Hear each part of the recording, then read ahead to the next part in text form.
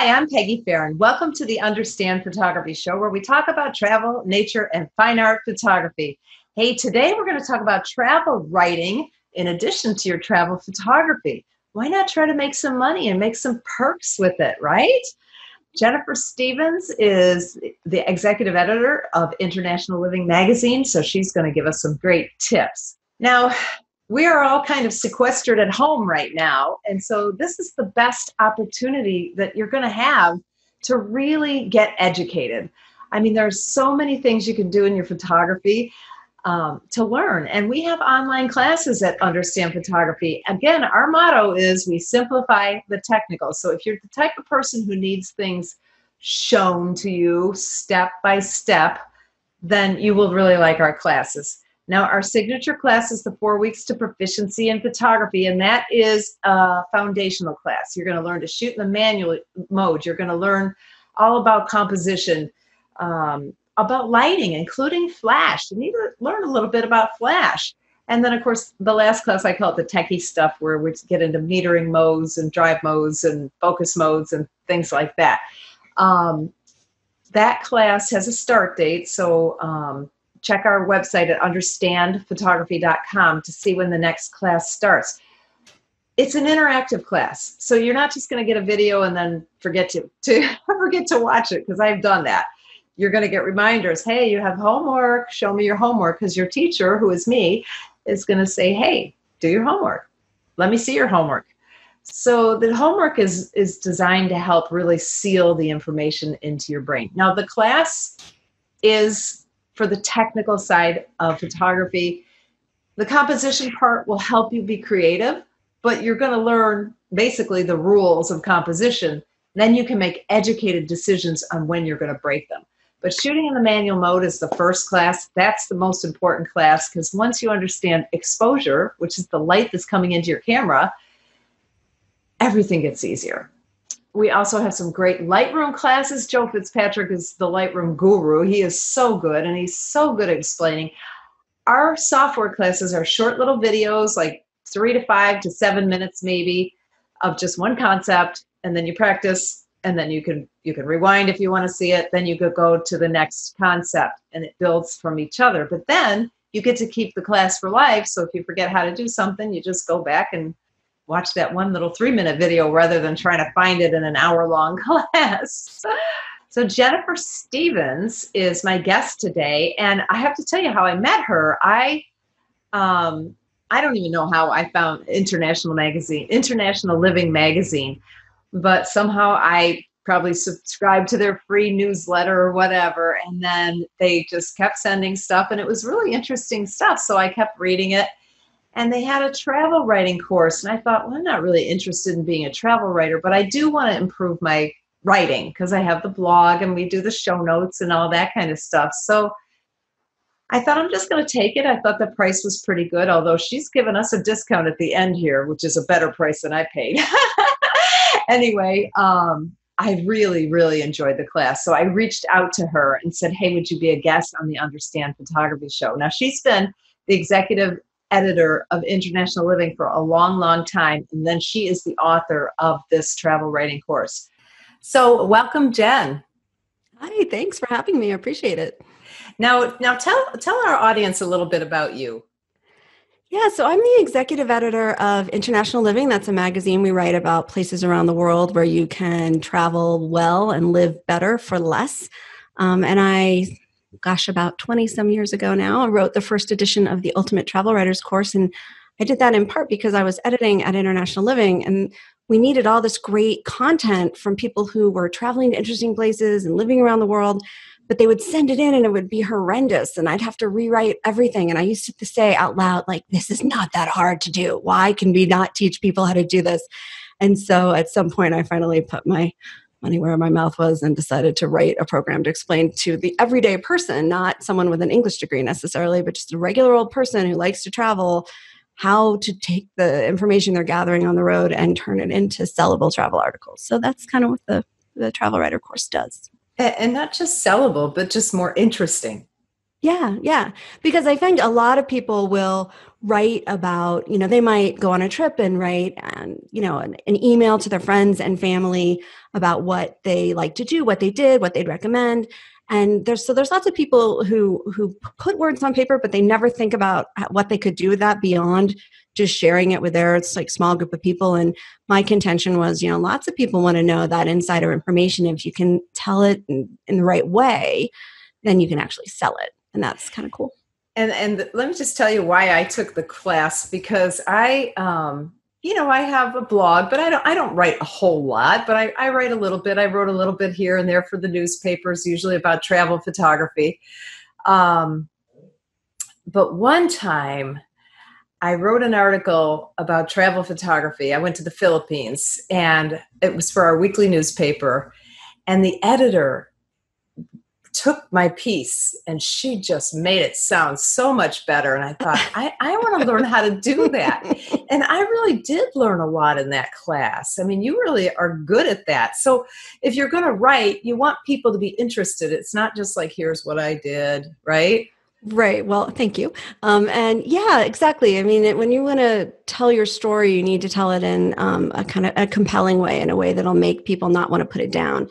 And so there's lots of tricks of the trade for doing that. Like you don't have to have a master's in English lit to be able to do that. There's lots of formulas. And once you kind of understand those formulas and understand the core ideas, what makes people react in certain ways, then it's not so hard to do. So, you do need to kind of get educated, but my attitude is it's not rocket science. In fact, I had a rocket scientist take my travel writer workshop once, and I asked it, I knew that's what he did for a living because we had chatted before during a break.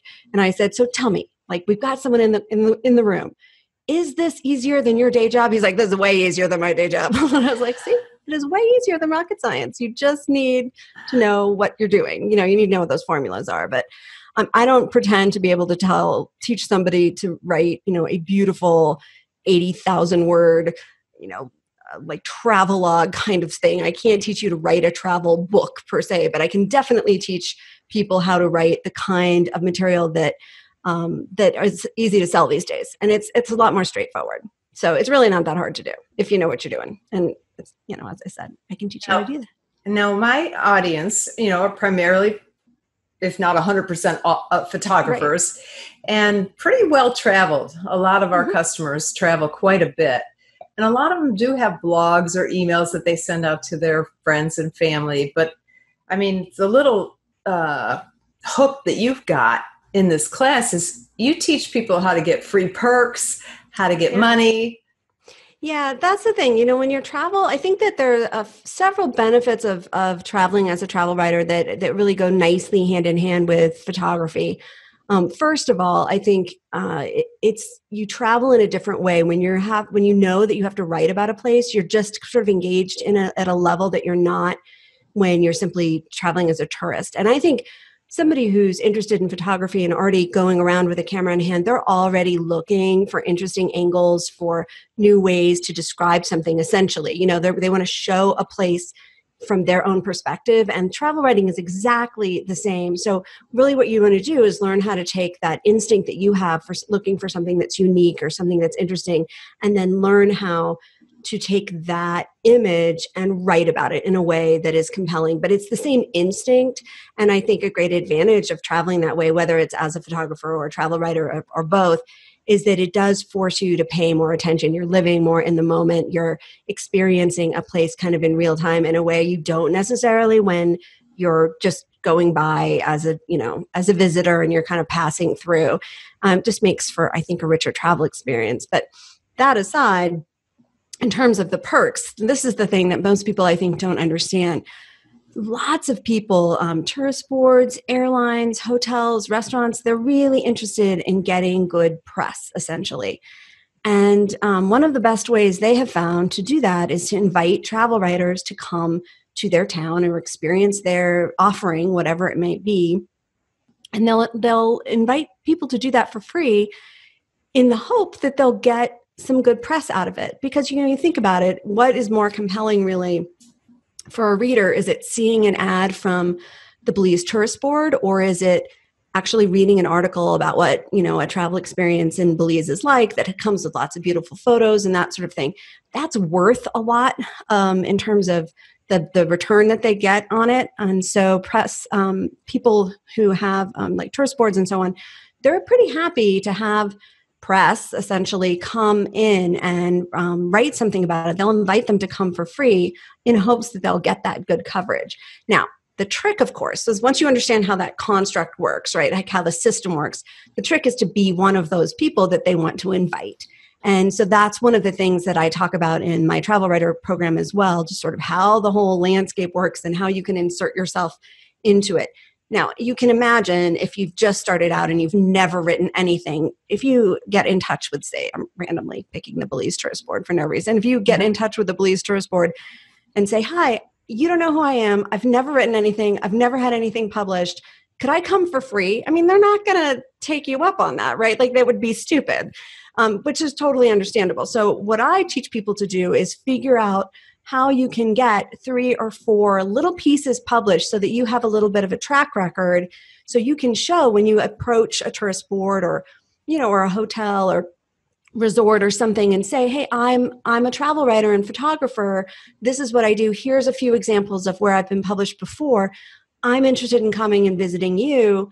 Would you be interested in sponsoring me? When you ask with a little bit of track record, a little background, to go with it, then they're happy enough to have you come. And the good news now, too, is that, in the old world, 20, 30 years ago, the only people publishing travel stuff were newspapers and magazines. They were all print.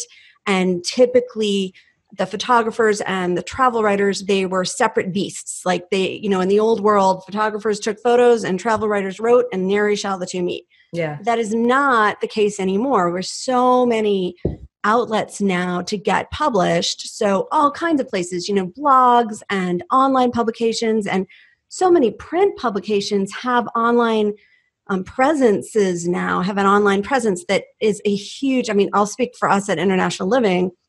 We have 500,000 people who visit our website on any given day. And so we have so much content that we call our free content that is completely different from our paid content that appears in our monthly magazine.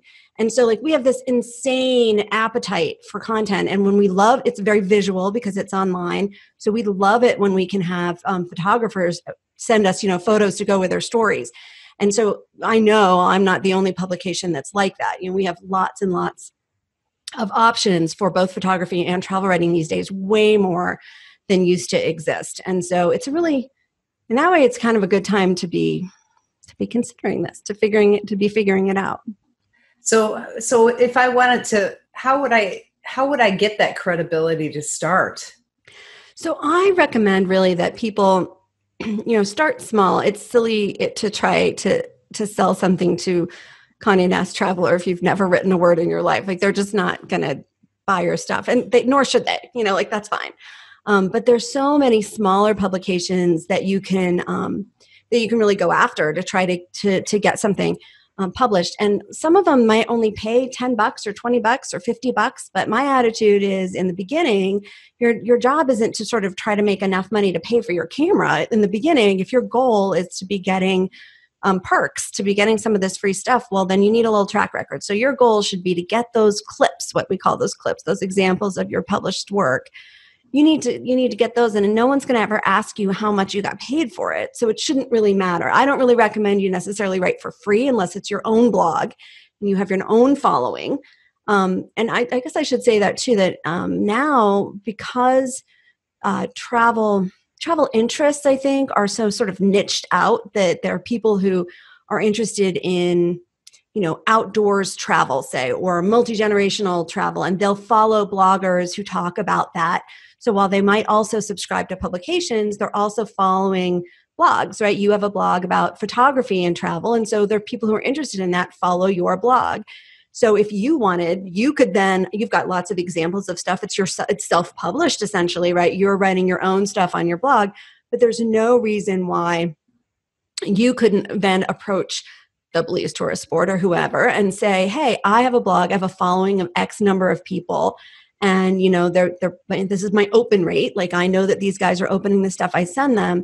Would you be interested in inviting me to come and experience something? I'd like to show my followers what they're missing. And so that's kind of a neat thing too, because that didn't used to exist. Nowadays, because people are kind of coming, they're following those recommendations of individuals, tourist boards and so on are happy to work with people like who are in like the position you are, where you have your own blogs, and lots of photographers have their own blogs. So that can be cool. So, do you recommend like taking a trip to get started and then just saying, hey, I'm going to Tuscany or wherever? And right. Well, you definitely, right. You definitely can. But I always say that, the cheapest and fastest way to get started is really to just write about where you are at home.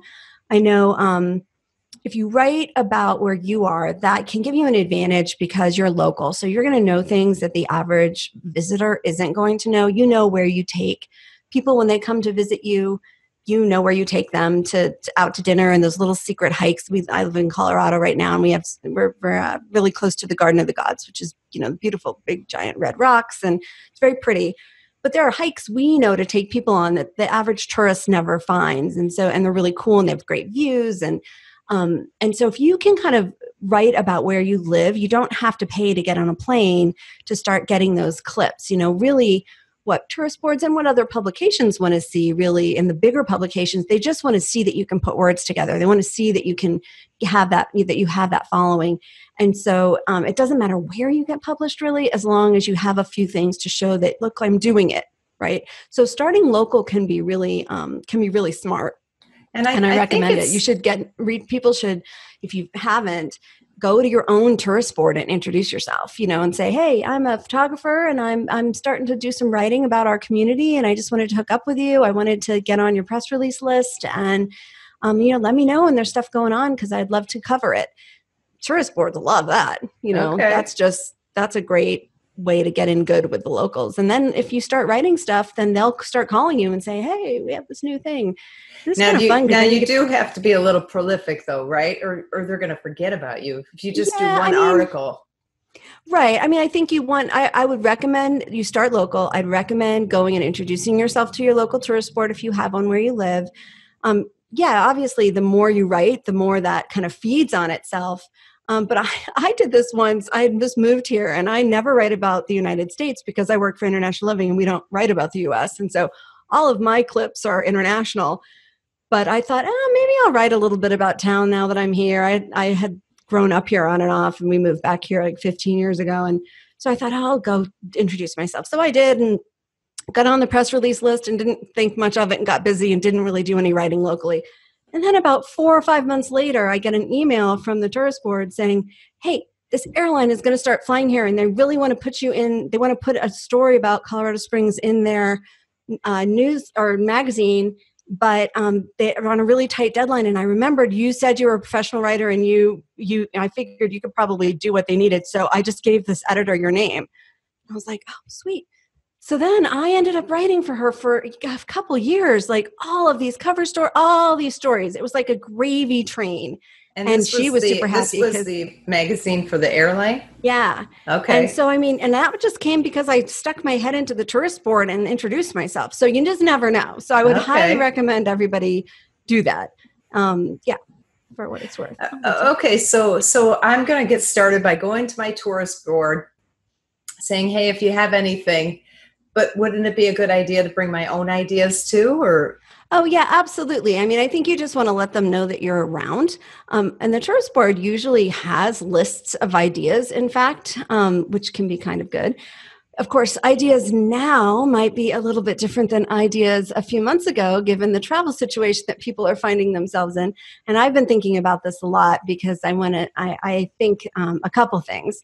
One, because everyone is kind of sequestered at home, I don't think this is the death knell of travel writing, because I think a lot of people are going to be interested in armchair travel. I'm just looking at what people are reacting to on our social media for International Living, for example, and our correspondents are posting stuff about what's going on where they live, so this is what's going on in France right now. This is what life is like in Italy right now.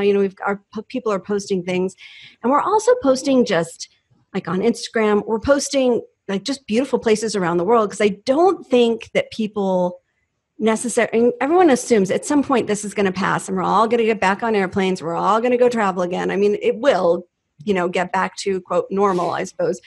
But I think that there is definitely opportunity for sort of armchair travel kind of stories. And so I would consider that like, what do you mean by armchair? What do you mean by that? What I mean is like places that are somewhat maybe iconic in your near where you live, or places that people don't know about, like secret spots in your town that you've always been too busy to go visit. Now that everyone's slowing down and staying home, they're kind of thinking like, if I could go out, what would I do? So kind of offering up people some ideas about what they could do. I think stories about places that will allow people to maybe be outside and can maintain that social distancing, but also experience town. I mean, we're lucky in Colorado, there's so much beautiful hiking, and places you can walk, and we have lots of space here. So it's not so hard to go for a walk where you can stay far away from other people. But I think stories like that are worth telling right now. I would also say that everything that I talk about in terms when I teach travel writing about how to formulate an idea, how to talk to an editor, all of that is true whether you're writing strictly about travel writing or about other stuff as well. So, for example, if you have a professional background, say as a teacher, or like I'll use teaching as an example, and now you're thinking like, but you always have done photography on the side, and you're interested in getting more into photography and travel writing. If you don't feel like you can sell a travel piece right now, because no one is traveling, and indeed no one is necessarily traveling this moment, what could you do with your teaching background? So what if you did a story about like 10 smart ways to keep kids occupied while they're home? That kind of story, you sell the same way you sell a travel story. And can you illustrate it? Well, yeah, go take a picture of kids working at home and sell that picture with your story, right? You have to be a little bit creative. I always say that there's an opportunity in combining your interests and your hobbies with travel writing. So, if you're a knitter, and you might write about some great yarn shop in London or something like that. But you could also, if you're a knitter, write about what are you knitting, and what are people knitting while they're home. You can kind of parlay your interests. It doesn't have to be just travel, but the same way that you kind of define an idea and talk to editors, it's true no matter what you're writing about. Yeah, let me just say though, if you are taking pictures of people, make sure you get model releases before you sell a picture of someone, because that's well, right. You would if you were doing it inside, and certainly for commercial use. Typically for travel photos, you don't necessarily that are going to appear in a magazine. You don't necessarily have to have a release. Though those rules just depends on the publication. If you go and look at stock, obviously stock photos you always need for commercial use, you always need a model release. You don't necessarily need a release for print, particularly for print, right. editorial use. But if you can get one, you might as well. And if it's in a private home, I think you do. Yeah, in a private home, you probably place, it's fine. But right. Yeah, in a private home, you would want to get permission. Take a picture of your own kids, your grandkids. Yeah. Here, sign this. So how do I formulate the story in the first place? So I'm coming up with ideas for stories. So I live in Southwest Florida. We can go hiking in the Everglades. Probably not going to be going out to eat or anything that a lot of tourists do here, but we could go hiking for sure, or we could just talk about the nature trails we have right in the town. So that's my idea. How do I put that story together to make it interesting to someone else? Well, the good news for somebody who's coming to travel writing newly, is that the easiest stuff to sell is short. Okay. So that's good news, because you don't need to write, 50,000 words. You might write 500, maybe 200. And 200 words is like 2 paragraphs. It's like 8 sentences. It's not very long. So, I think that think shorter rather than longer. And you think about it this way: most publications, like print publications, always have short little holes they need to fill up in the front, what we call the front of the book, right? Little tips kind of thing. Newspapers are always looking for small things to fill spaces. Usually the way newspapers work, an editor has a certain number of pages that he or she's working with, and then the ad team comes in and says, okay, well, we've sold this space, and this space. You have to fill the rest of it with words. Okay. And so sometimes that's easy to do, and sometimes you end up with a really funny shaped space that you just need something short to stick into. So most editors, whether they're for magazines or for newspapers, keep a kind of collection of these short little blurbs that could go anywhere. And so those can be really easy to sell, or easier to sell than a longer piece. And that's the case online too. A lot of the stuff we publish, I can speak for International Living, but it's true of everybody. The online stuff, our attention span as a society is so much shorter than it used to be. And so we tend to want to publish relatively short stuff. We have a daily e-letter, and, I don't think it goes past 600 words. It's not very long. And so that means that the sort of more narrow your idea is, the better. You cannot do a story like what to do in New York in 300 words. Like you just can't.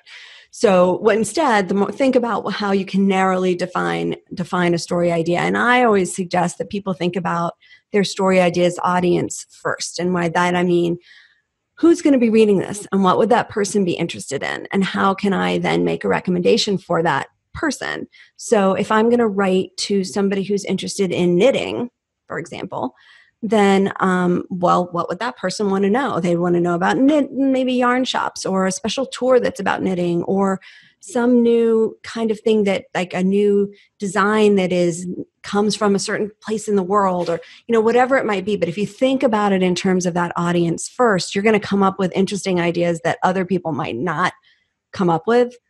So I recommend that. Now, what if you don't know the audience? Like if you're going to write for the newspaper? Well, it's a pretty general audience for the newspaper. So you got to figure, and in fact, newspaper audiences tend to be a little bit older typically than, teenagers sort of thing.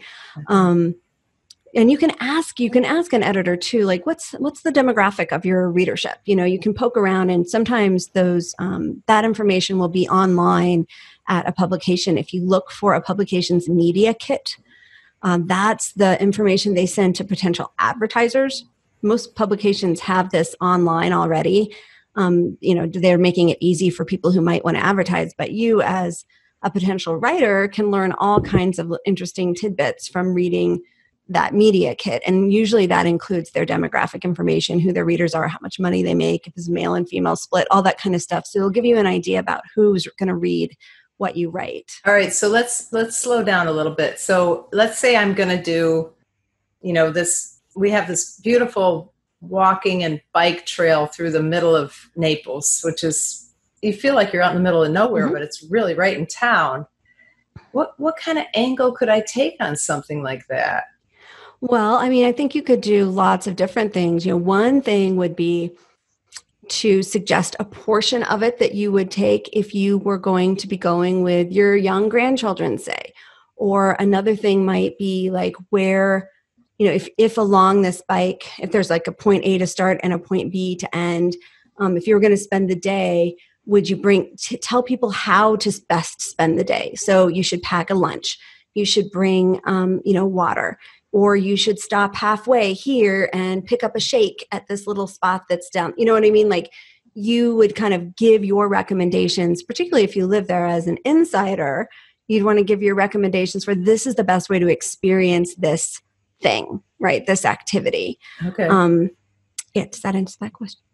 And then I guess you could even do little niche-y things in there. I'm just thinking of this particular hiking trail. You could say the birds or the wildlife of the Gordon River Greenway or something like that. Absolutely. So you can slice. You got to figure people have written about that Greenway, no doubt. Regularly. It's like Paris. If you go to any newsstand and look, there will always be a France or a Paris article on everything. Somewhere someone's writing about Paris. It's been written about a gazillion times, but people think of new ways to do it. So absolutely, you could come at it by audience and think like wildlife, birds, going with kids, on bikes, walking. If you can take skateboards, I wouldn't be the one to write a skateboard article, but you could ask kids that are skateboarding and be like, so what do people need to know if you're going to skateboard? I don't know. There's lots of different ways you can slice and dice it. Like if you want to just experience the Greenway for an hour, and you're in town for a short period of time, this is the best way to do it. Start at the visitor center and then do this, or start here and then end at this point, or whatever it might be. Like, I think you have to kind of come up with a little bit of a narrow way to describe it. So is it better to write like first person, or? It depends. It's just not a useful answer in some ways, but I will clarify that by saying, look at where the publications that you're kind of aiming for, look at what they're doing. What are they publishing? If they like first person stuff, then just follow the model.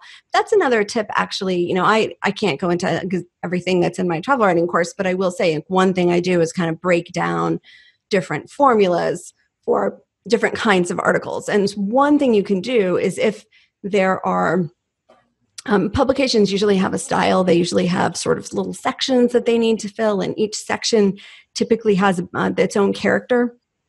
And so what I would suggest with somebody do is look at what spend an hour or, some amount of time looking at what a publication is doing, and kind of even make yourself notes. Like if there's a story you like and you think like, oh, that's interesting. So that's a story about, a spa in Switzerland. But I could write something similar to that about the spa here in town. Like I could see how it's kind of comparable.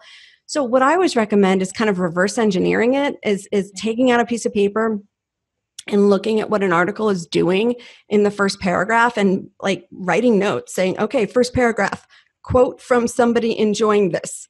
Second paragraph says what it is and where it is. Third paragraph, like kind of make yourself a cheat sheet, basically. That's good. Yeah. And then you can then you've got sort of a scaffolding, if you will, to put your story on. And then you can write your story about your place, which is unrelated to this other thing you were just looking at completely, but you're borrowing the architecture essentially. And that there is a certain sort of alchemy that goes on between the architecture and the ideas.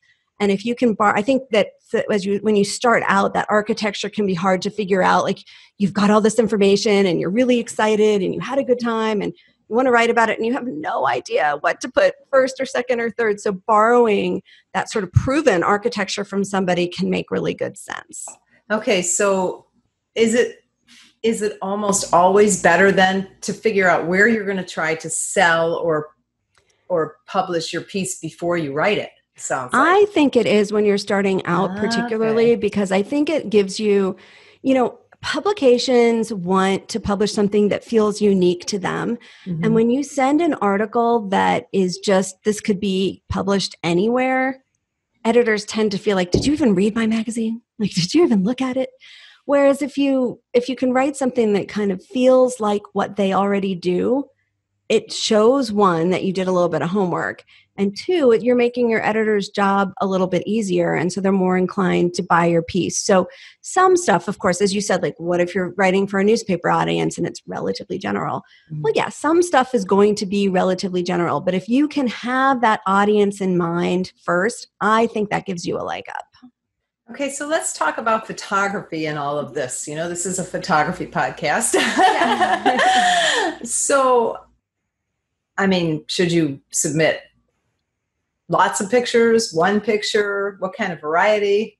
Right. So what I would suggest is a couple things. First of all, I should say that photographers are finding, I've several editor friends who've told me recently that they have found good writers that they like because they're actually photographers, but they're posting their stuff on Instagram and they're writing just little descriptions of what they're posting.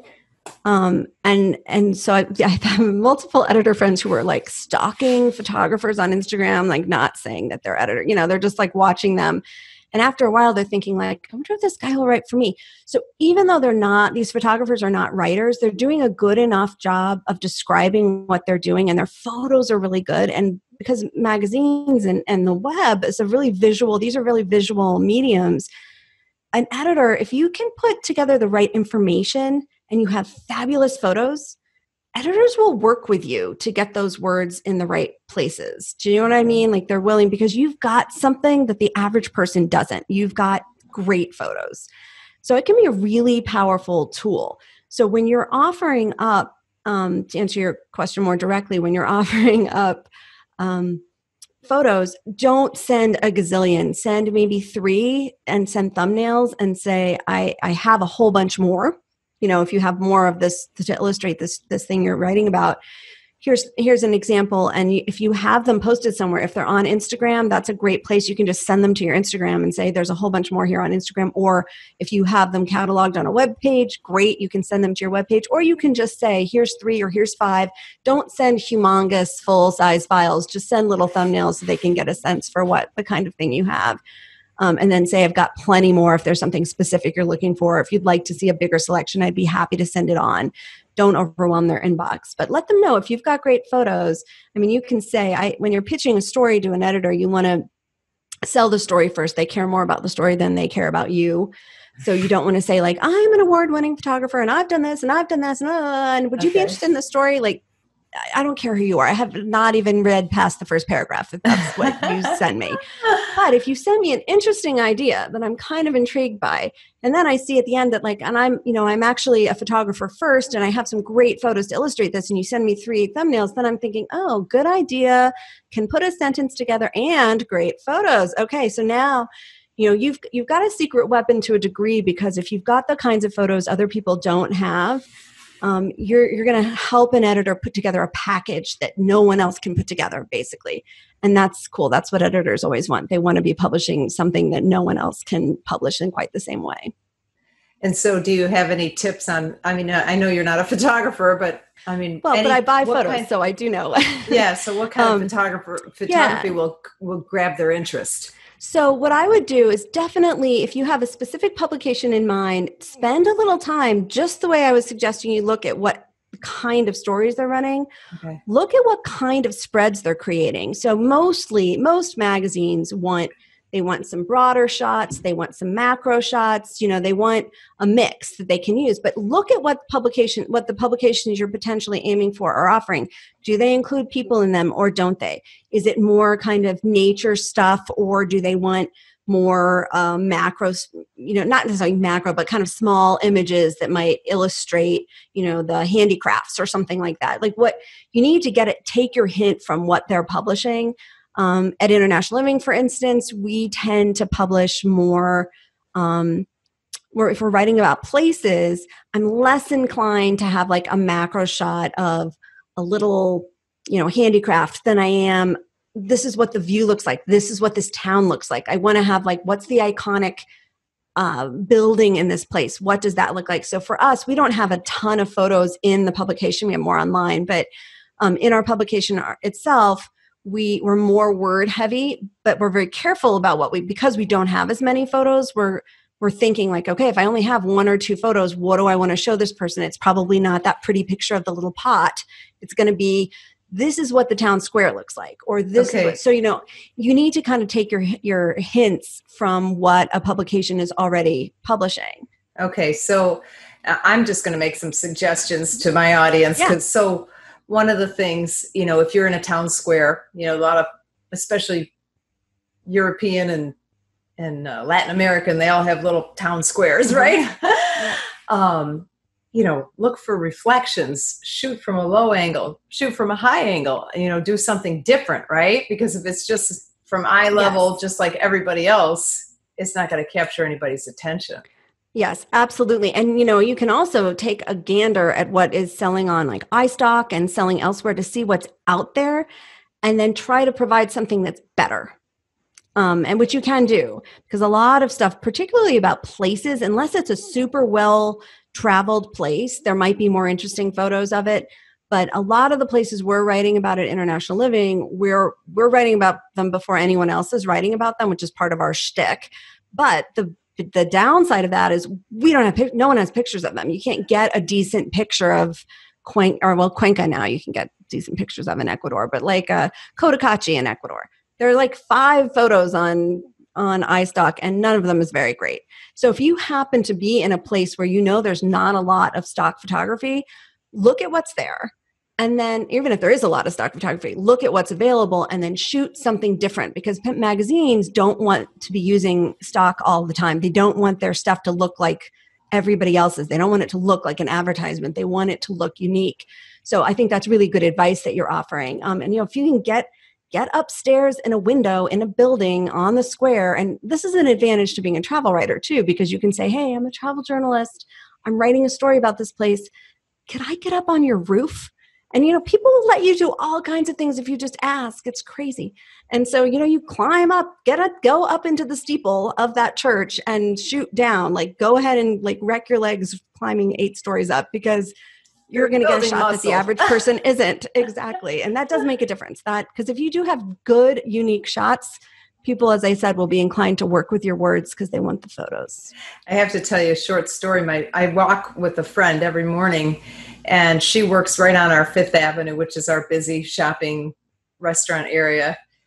And at Christmas time at night, they left the lights on till, 2 a.m, let's say, I don't know. And she said, and she was talking about me, somebody needs to go there at 2 a.m. before they shut the lights up. But when there's not so much traffic and so many people, and get some beautiful shots of this, I would buy that as a stock photo. So I said, well, how much would you pay? And it was not enough to make me stay up till 2 a.m. But if you're a night person and that's not a big deal, there might be some cool stuff after midnight.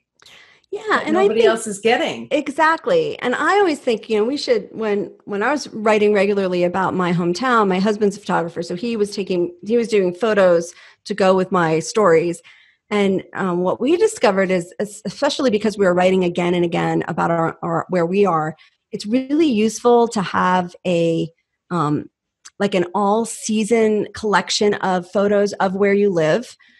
Because publications are often writing 3 and 4 months ahead. They're buying their stories for, publication months in advance.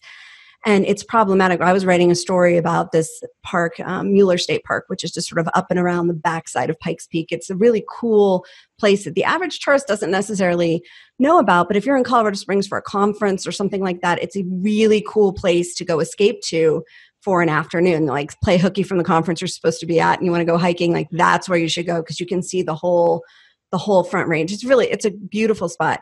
But I went to write about it, and it was running in, I don't know what X issue, like the June issue.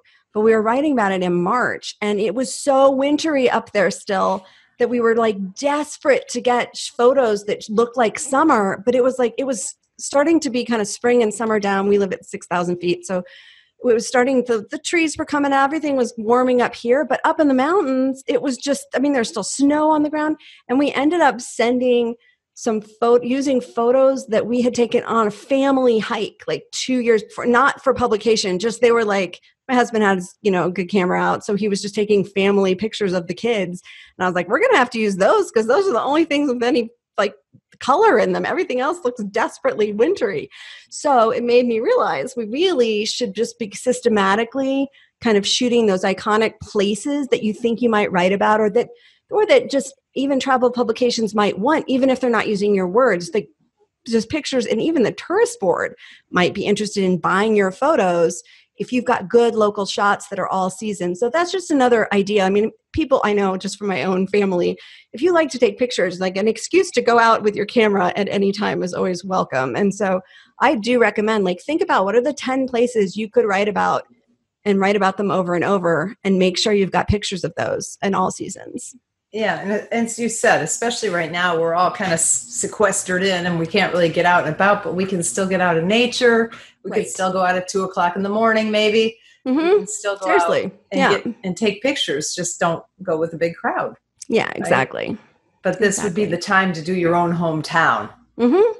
Yeah. And that's genuinely. Like you said, or as you said, that's such a great way to get started, because I just think about our weekly newspapers. We have 2. One is a smaller part of the big newspaper, and they're pretty easy to get articles in.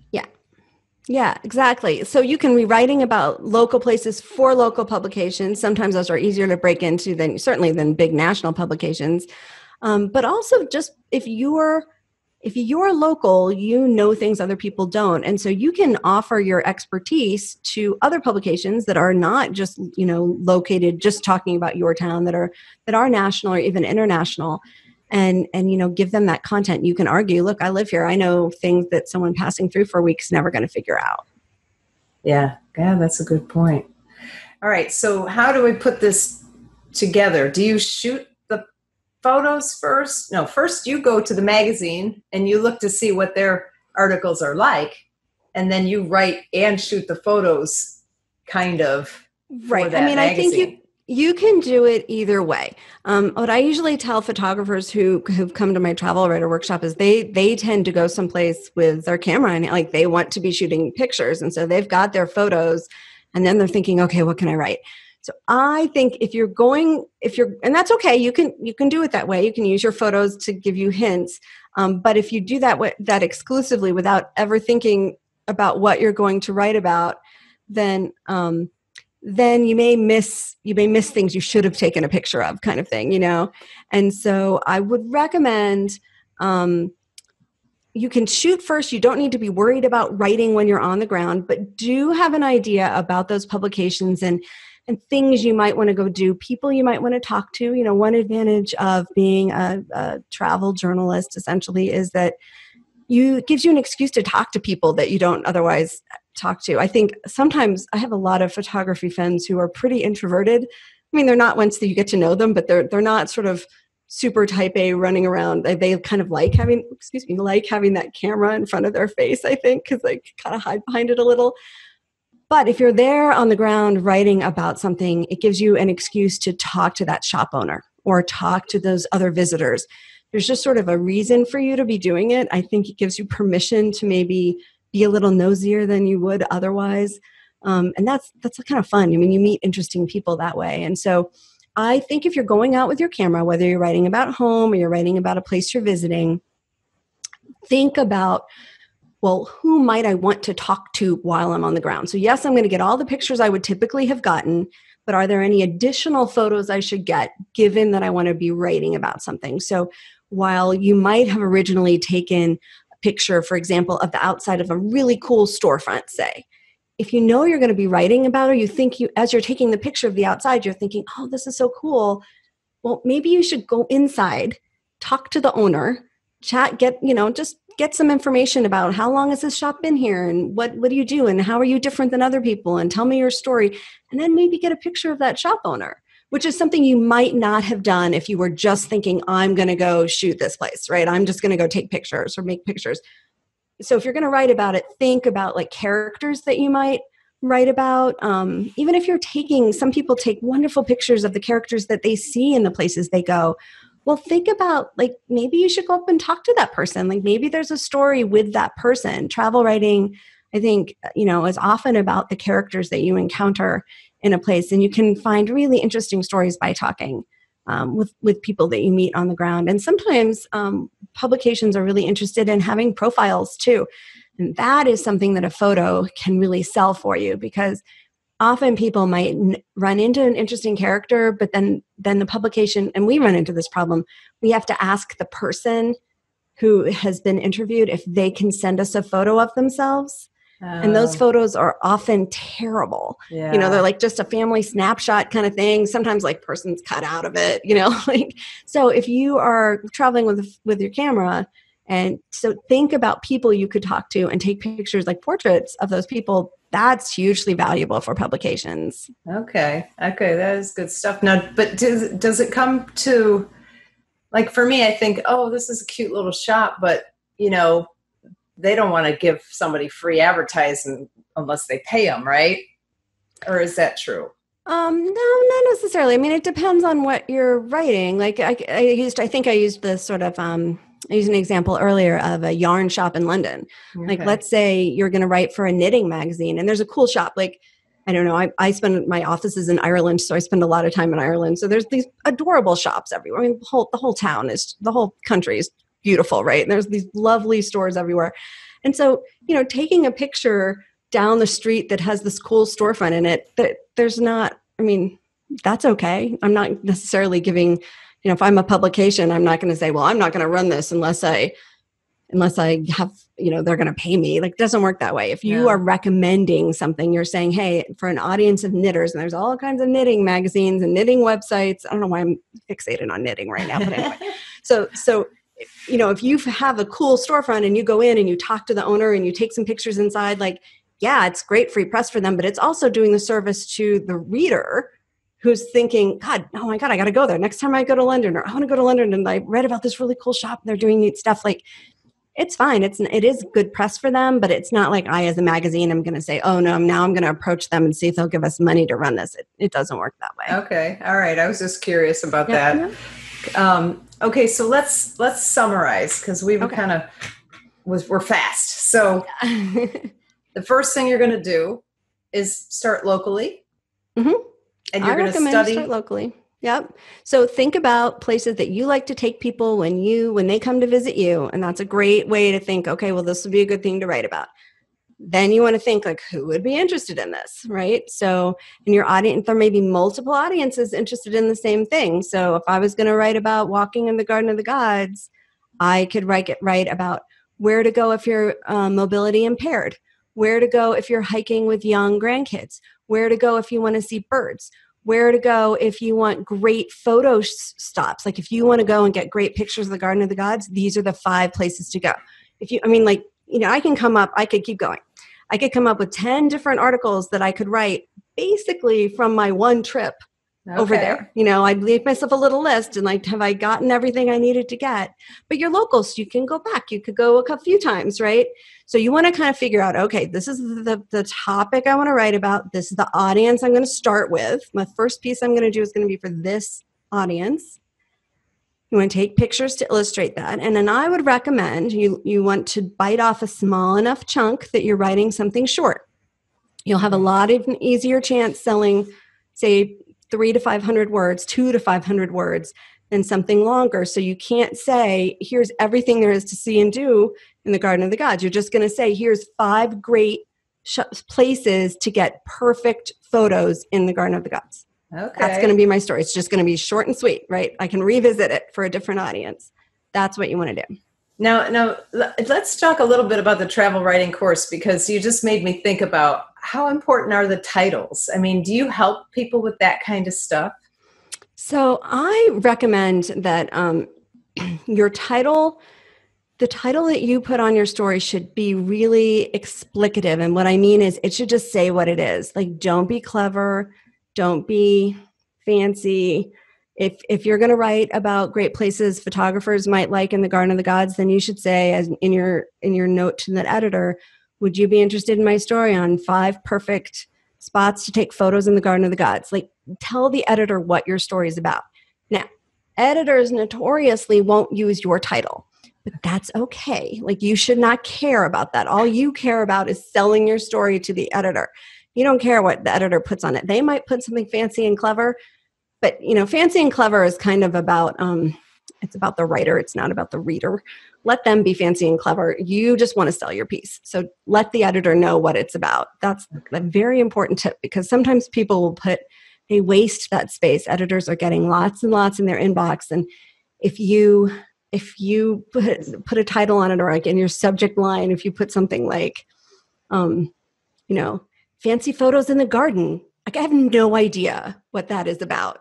Right. And that might be that might be what the headline they want to put on the story in the magazine is, but that does not help you sell it.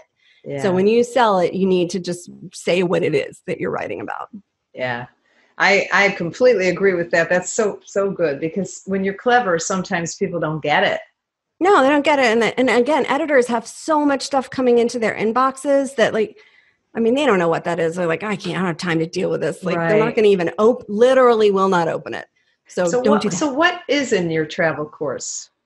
So I basically take the tack that anyone can be a travel writer. You don't have to be experienced at all. And I kind of have broken the whole process down to show people this is how the industry works. This is what's the easiest thing to sell. This is how you write those things. This is how you talk to editors. I kind of run through everything you need to know. And I structured it in such a way that you're actually working on I have assignments in there essentially. And so I kind of teach a section, and then you do the assignment. So by the end of the course, you have a story you can sell and you have a letter you've written to an editor. So you're kind of ready to go. It gets you to the point where you just have to sort of hit send and send it off. But if you've gone through it, you've you will have the goods you need to break in. And we've had such great luck over the years. I mean, I can't tell you how many fabulous success stories we have of people who came from all kinds of backgrounds, like they were doctors and massage therapists and photographers and any teachers, all kinds of people have done all kinds of things, lawyers, and then they ended up turning themselves into travel writers. They love it. Well, it's funny because I didn't get the class because I wanted to be a travel writer. I just wanted to be a better writer.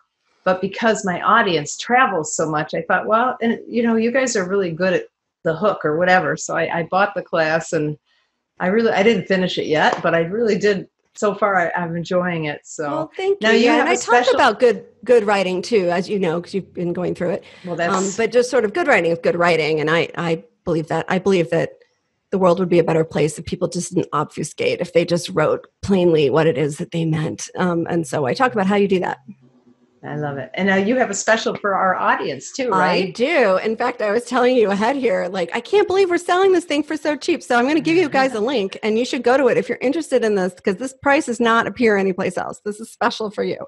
So it's www.greatescapepublishing.com/TW podcast. So greatescapepublishing.com//TW podcast. And that will give you a very special 58% off the regular price on the Travel Writer course. Wow. And we also have a free e-letter at greatescapepublishing.com, which you're welcome to subscribe to. But if you want to get the course, you really should use that link because you won't find it at that price anyplace else. And I will put that in the show notes so that if they're driving and they forget what it is, just go to understandphotography.com and the link will be right in there. Perfect. That's great. That's great. But thank you. That's very sweet. We love that. Thanks. We like to get deals. Yeah, deals are good. Everyone likes a good deal. So I appreciate that. Yeah. Well, thank you so much for being on the Understand Photographer show, Jen. Pleasure. I can't talk today. Thanks for having me. It was fun. That was really good. I think you gave us a lot to think about, and thank you for the discount on the travel writing course. That's amazing. And to the audience, the link will be in the show notes at understandphotography.com, understandphotography.com. In fact, our show notes are really good. We have pictures, we have a summary. It's well worth going to the understandphotography.com site to check out the show notes. And while you're there, just click on the little link. Right when you get there, it'll say, click here for freebies. Click there and you'll join our mailing list. We send out a newsletter once a month full of photo tips and things that are going on with Understand Photography. I'm Peggy Farron. Thank you so much for joining us on the Understand Photography Show. We'll see you next week. Get up!